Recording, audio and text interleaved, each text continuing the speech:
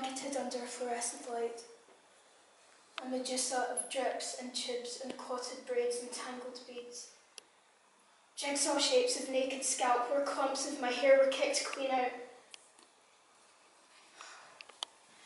Mum can't see that somewhere inside this swollen, bloodshot, abstract mess is my heart-shaped face. Black roses that bloom on my arms and legs are the bitter bruises of self-defence. I'm sorry, Mum, to make such a fuss, to be centre stage. Sorry to twitch. Sorry to mumble and make no sense. Sorry you have to see me like this. Branded and stamped all around my head with the logo and tread of a training shoe. I can't breathe on my own.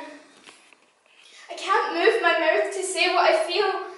I can't help it when my feet clench into claws. Can't help my arms and legs when they thrash.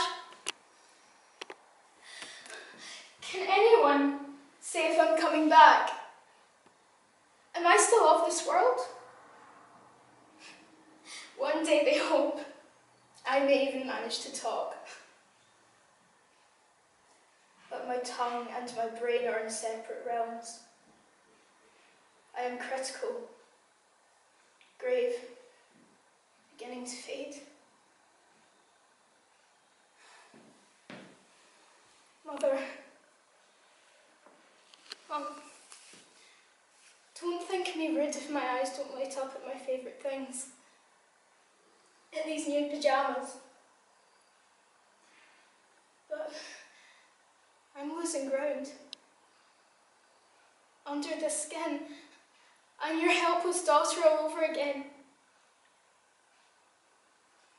Your little Dot.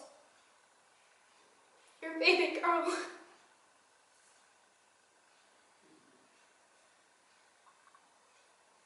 And hardly a pulse. Barely a breath. A thread. A waste.